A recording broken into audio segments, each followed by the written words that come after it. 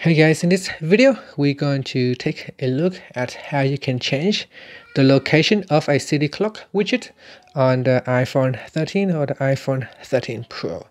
So here you can see on my home screen I already have a city clock widget. Now if you don't know how to add the clock widget to the home screen, I will show you at the end of the video. Now on the home screen here you want to touch and hold on the clock widget, then tap on edit widget. Next, in here, you tap on city, and then you go down the list and select a city that you want to change it to.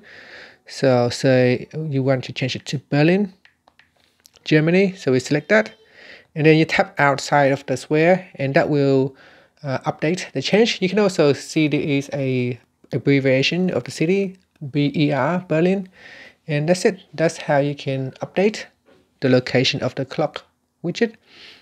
Now, if you want to add the city clock widget to the home screen, what you want to do is touch and hold on the home screen, then tap on the add button.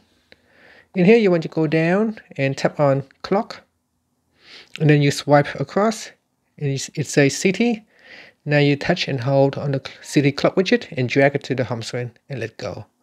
And that's it. Once it is on the home screen, you can then edit the widget and select a city. And that's it. Thank you for watching this video. Please subscribe to my channel for more videos.